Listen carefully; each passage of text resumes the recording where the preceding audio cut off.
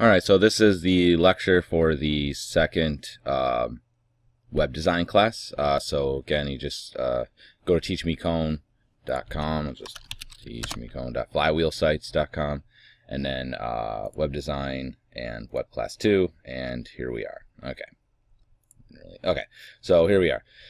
This is what we're going to cover today. Basically HTML links, inline CSS, and CSS box and text properties. Okay, so first things first, I'm just going to cover HTML links. So we did most of the way that you would create text. We pretty much did that, right? So the two main areas that you usually are going to find, the two other things that you really are going to need besides being able to put text into your HTML document is going to be able to put links in there, meaning that you want to have a hyperlink that you click on something and it brings you to the next page, right? And the other thing would be to put images in there, right? So both of those, you're linking something to the other thing. So first thing I want to cover is the difference between an absolute URL and a relative URL, okay? Because that's what you use in order to connect to something. Okay, so an absolute URL is basically a URL that is the absolute address of something, like it's the exact location specifically to this one specific place. A relative URL is relative to where you currently are located. Okay, so the way to look at it is like this. If let's say that you have a neighbor that you really don't like, right? So if you were to say, and he lives across the street from you, so every morning you wake up and you take a poop on his lawn because you don't like that neighbor, all right? Well, if someone asked you, well, where do you poop? You would say, well, across the street. That's relative to where you are. But let's say you decide you can't take this guy anymore, so you go move, I don't know, over to the next county over. But you still hate your neighbor even though he's not your neighbor anymore. Well, now, if someone said, hey, where do you go poop? You'd have to say, well, I go poop at this specific address, you know, on 3121 Butthole Lane, you know, Northeast Maryland. You'd have to give them a specific address. But no matter where you were, whether you were in Kentucky or whether you're in Alaska, you could always say that's the address, right? But if you did an absolute URL, or if, you know, that would be if you did a relative URL, that would mean that if you went to just poop across, you know, across the street, well, that would be somewhere else. It wouldn't be that specific person. So wherever that was always relative to where you are. And basically you do the same thing when you try to link something. So I think probably the best way to do this is actually just to show you Visual Studio Code. Okay, so I'm just going to use Visual Studio Code like we did in class. And this is C#. That's not really helpful for us. I'm going to pause it. So right off the bat, I'm just going to do a new file here. So I'm just going to use this one as the example for the most part here. And so the first thing we got to do is, if you remember, doc type HTML, like so. Then we need to say, and that says that it's HTML5. The next thing we need to do is HTML. That's when the HTML document's going to start, right? And then we need to do the closing tag. Then we need to do the head, all right, and head. And I'm just going to do a title real quick, title, and we'll say class 02 examples, okay? Title. And then after the head, I need to do the body, body, and we'll just close the body here. All right, fabulous. Okay, and I'm just going to go ahead and I'm going to save this. Now, for now on, whenever you're working, you're going to have to do the same structure, and I'm just going to do it real quick for you. You're going to have a master folder, and I'll explain in a second why, that you use, okay? So basically, I'm going to minimize this right now, and on your desktop, just make a new folder, right-click, new folder, and I'm just going to call this, well, because your homework assignment's your bio, right? So I'm going to call it Cone Bio. All right, so Cone Bio, I'm going to open that up. I'm just going to make it big so I don't see everything in here. So this will be my site, and then inside of here I'm gonna make another folder, new folder. I'm gonna call it images. Okay, so all of my pictures are gonna go in this folder. Now I'm gonna go back here, and now I'm gonna go ahead and save this. So I'm gonna do File, Save As, and I'm gonna save it to my Cone. Look at Cone Biography, Cone Bio. I'm going to save it right underneath it, not in the images folder. It's going to be right next to it, okay? So remember, I made that folder called Cone Bio. That's going to be my site, okay? I'm using air quotes right now. But that's going to be my actual like site. Everything's going to fit in it. All my HTML documents and all my pictures and everything go right inside of it. And if you remember, so I'm going to do HTML, and we're going to call this one index. Index, okay? And you'll see it'll automatically solve all those issues. Yay, hooray, that's all working good. Let's get rid of this. Okay. And actually, this is probably a little bit small for you. Let me make that bigger. Sorry about that. Okay, so we got the body. So what I want to do is I just want to link a picture to it. Okay, and what I'm going to do is I'm going to show you basically 2 ways of doing this. All right.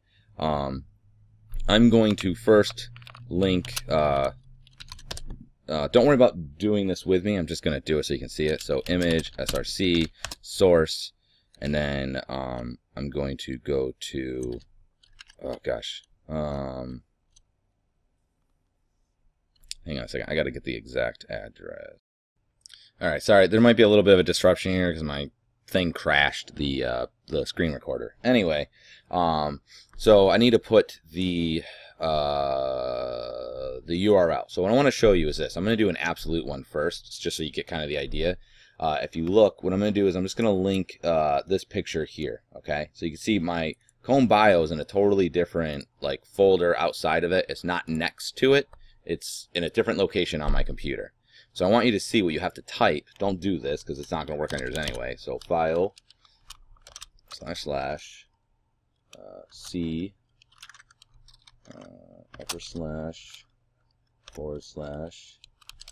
users / Nojco / desktop / frontal.png. Alright, and I'm not going to worry about the rest of that, like that. Now, if I save that and I open up my thing, and it went over here, but you see the picture shows up, okay? And you can even see up here it kind of has the URL, right? So this is a URL. This is an absolute one. All right. Now, you can see that this is looking specifically at the C drive, right? The user, Nojcone, desktop, frontal. This is the actual file, okay? But it has to go all the way. Like if you just opened up my computer, this is the direct path. It didn't matter where you were on my computer. This is absolutely where it would be, okay? Now, to do a relative URL is going to be a lot cleaner. And the problem is too, so this would work no matter where I put this file. But if I were to upload this onto the internet, this would obviously that's inevitably the point, right? I got to upload it to a server.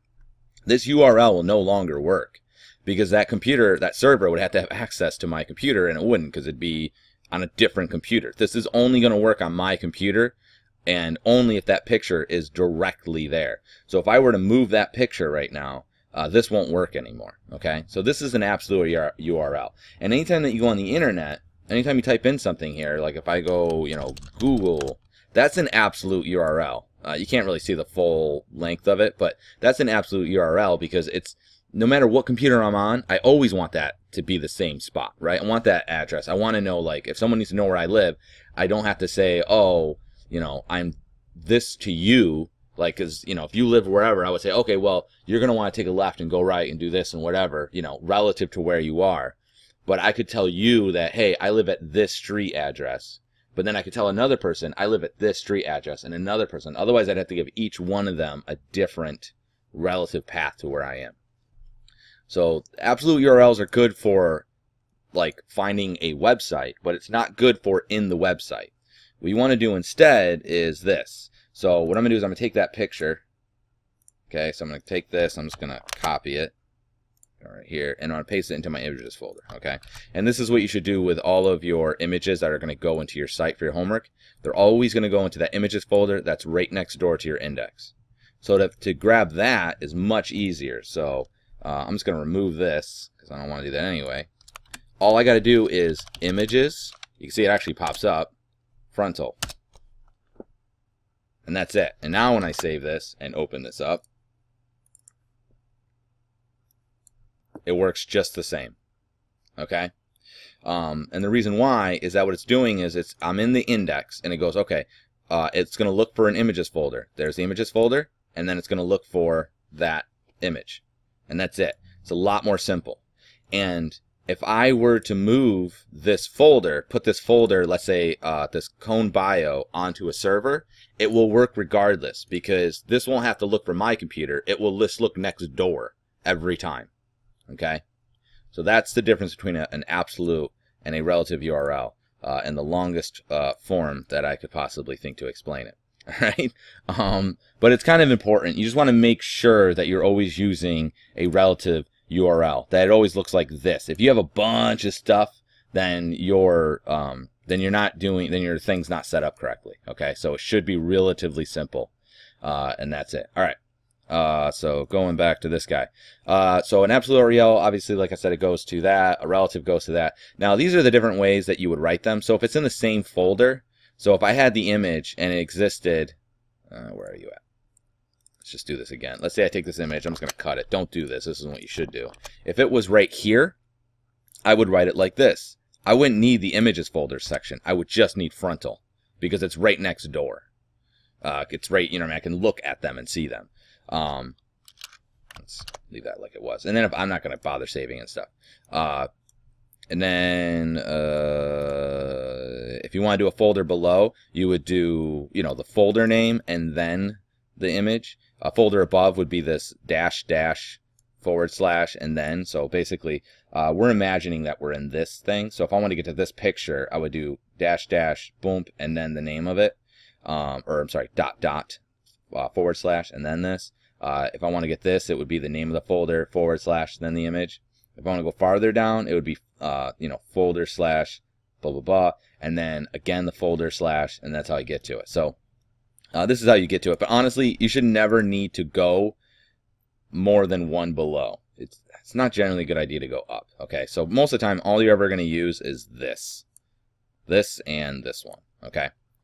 All right. So images.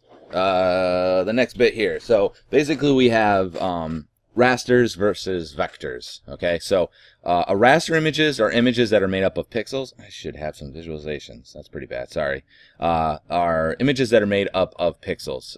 What that means is that every picture you see, I can't really zoom into this in any. Oh, you know what? I'm gonna pause and open up a picture inside of photo.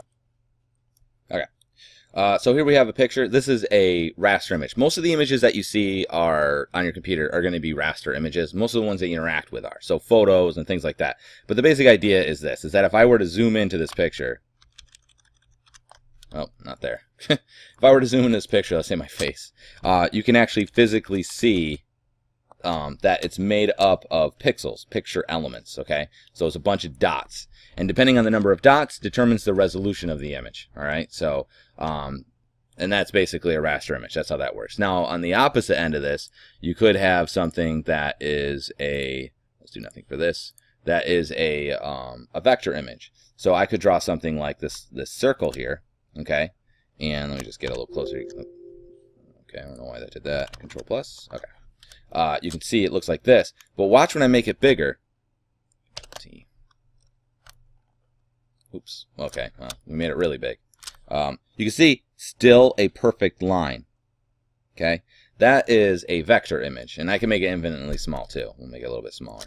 But basically the idea here is that this is actually made up of dots, these vectors. Okay. Yeah, that's fine. I don't care. Into these vectors. Okay, so it's made up because a vector, right, is an XYZ location. So it's basically like a polygon. In this case, these are Bezier curves, but this is a vector graphic. All right. Now it's good for graphics, you know, logos, whole colors, and things like that. You'll see these like on billboards and that sort of thing. But this is a vector graphic. We're not generally going to use these. You'll pretty much just use raster graphics, but that is what the difference is. Okay. Now, there are three raster images that you would use, right? That you're going to see on the internet. And if you go on the internet and you download any pictures, you probably have already seen these. The first one that's probably the most common is a JPEG. And basically, JPEG stands for Joint Photography Experts Group. It's really good for colorful photos. If you take a picture with your phone, or even if you have a fancy camera, the default that's going to use is going to be JPEG. So if you were to look at your images in there, they're going to be JPEG images. Unless you use Camera Raw if you have a fancy camera. But that's typically the default that you're going to see. The reason for it is because it can handle a wide range of colors. It has good control of gradients and things like that, but it's relatively compressed, which means the images aren't large. They're relatively small. So on the internet, that's particularly important in order for stuff to open up quickly, right? You have to download all the pictures that you look at on the internet. JPEGs are relatively small. So if you're just doing a straight up regular kind of photo of something, JPEG's the way to go. The next one are GIFs. I know some people say GIF, graphic interchange format. Basically, it's a really low resolution image. It's only like 256 colors. It's really good if you're going to be doing something that's going to be graphic in nature, where it's just solid colors, because it doesn't have a lot of range of color. So if you have if you do a gradient from like red to black, where it just blends from red all the way to black, you will see each step of the red getting darker. So GIFs aren't very good for doing like actual photos. It's going to look really weird. But if you're doing like whole logos or things like that, wallpapers, very solid things with definitive edges, it will work well for that. Another thing that it does that JPEG doesn't is that you can have alpha, which means that you can have parts of the image be transparent. So for instance, let me scroll up here. Like here, you see these here? See how like this is a picture, right? But see how you can see the background? There's no white, it doesn't have a white square around it. It has a transparency around it. It allows you to see through parts of it, okay? So that could be a GIF thing. The only problem is it's only 100%, which means it's either you can see through it or you can't. So this is an example of you can see it 100%, but it's not semi-transparent. The other thing that GIFs do is that it makes those stupid animated things. So you probably have seen animated GIFs where like the baby dancing or the alien dancing or whatever. It looks like a picture. It's really crappy looking, but it's animated. I mean, there's even apps like Jiffy or whatever on your phone. That's a GIF, okay? So it's kind of a specific need. They're also very, very small. This is smaller than JPEG would be, but the quality's not as good. So unless you need something like animated, which still the quality's not that great, or you're doing something like a logo, you're probably not going to use GIF. Now, a PNG was meant to replace the GIF, okay? So portable network graphics. See how this is graphic interchange format? This was meant for the internet. It's basically kind of like if the two of these had a baby, this is kind of what would happen. All right. So the quality and stuff is comparable to a JPEG. It has the full range, really nice color. It's relatively small. It also supports alpha, right? So it has transparency, but you can do not just 100%, there and 100% not there. You can do like 50% there. So you can have a gradient of not being visible. Which is really awesome. So example of that is if I scroll all the way down here on the tutorials, because come on, get all the way down. You see how like this color here, see how it fades off into transparent? Like you couldn't do that with a GIF, but you could do that with a PNG. All right, go back up here. Where are you at? Okay. This is the newest of the formats, although it's not that old. I mean, it's not that new anymore, but I use this for a lot of things, even besides the internet. So if you're kind of like not sure, just do a PNG. But PNGs are pretty good. The only thing it doesn't have, which I kind of wish it did, is it does not support animation like GIFs do, which is sort of disappointing. All right. So these are basically, if you're going to use an image in your website, they have to either have an extension, meaning like picture.jpg or picture.gif or picture.png. It can't be a PSD, it can't be a bitmap or TIFF or whatever. It has to be one of these three, okay? So let's go ahead and we will cover, let me see something real quick. Yeah, what time is it? All right.